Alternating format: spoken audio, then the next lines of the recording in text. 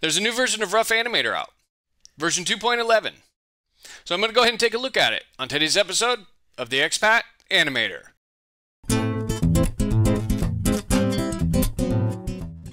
So as you can see, I'm still running version 2.09. That I know there was a version 2.10 that came out like a day or two after 2.09 came out, and it was just bug fixes, so I never really installed it. But now I noticed that 2.11 is out, and let's take a look at the release notes. So we've got previews render faster, and it buffers to start playing while rendering. Now this is interesting to me because I got a comment from RafG recently saying that the dev removed rendering playback, which sounds like the opposite of what the release notes are saying. So let's go back and take a quick look here, and I want to check this when I get 2.11 installed. It also says smoother scrubbing, so that'll be nice. And then we've got a bunch of bug fixes here. 1, 2, 3, 4, 5 different bug fixes. And what I want to say about the bug fixes is this developer has been doing a lot of revisions for Rough Animator. And for a small app like this, I think that's great. You know, even on bigger corporations that have software, you don't see as many updates to their software as Rough Animator's been getting this year. Rough Animator version 2.0 came out earlier last year, in February of 2021, according to my video that I made on it. And in this less than a year, there's been 11 updates to Rough Animator. And even though some of those are bug fixes, we want bugs to get fixed. So I think it's great that a small developer like the one that makes Rough Animator has been doing such a great job keeping the software up to date. So with that said, you can check out the bug fixes on your own. I'm just going to go ahead and install the update because I want to check the preview rendering and make sure that it's okay on my system. So it's about 10 megabytes, and I'm just going to go ahead and relaunch. And I'm going to open a project and just take a look at an old walk cycle that I've got here. And let's just hit play and see how it previews.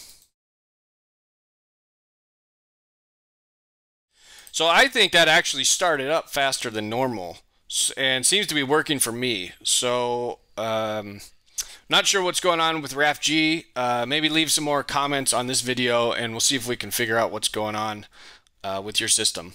But you know, if I hit play, it pretty much starts instantly, and so that's pretty good because I think that's one of the things that the dev said was that they were going to do in this update. You know, and I remember on version 2.10 there was some audio issues. I could never recreate those in version 2.09, so I don't know what those were, and that's one of the main reasons I didn't even update to 2.10 because I wasn't having any issues. And sometimes if it's not broke, don't fix it. But in this case, we're getting some benefits, not just bug fixes. So I would say probably a good idea to upgrade to version 2.11. But until I have some more time to play around with this and see if there's any issues that I'm having with my workflow, you know, I might hold off, especially if you're in the middle of a project. You know, I had made a video before about not upgrading your software mid-project. And right now I'm not in the middle of a specific animation project, so it's not as risky for me to update. And I kind of wanted to look and see what the new features were for Rough Animator. So and looking at the interface, I'm not really seeing any changes that I can see visually. But if you notice something different here, let me know in the comments. So I'm just going to create a new document really quick here. And so I just want to check the pressure, pen pressure on this and make sure everything looks good. And let's do a couple of quick drawings here. Just something real quick here where I can check the playback rate. And let's just do one make a cycle here. All right, now let's go ahead and play that and see how fast this plays. So, looks pretty good to me. I'm going to keep playing around with this and see if I have any issues, but until then, I think version 2.11 might be a good option for an upgrade if you're having issues with your rendering speeds, because it seems to have sped mine up. And if you're having issues with it not rendering at all, like Raph G said, let me know in the comments, and maybe that'll get fixed in the next update.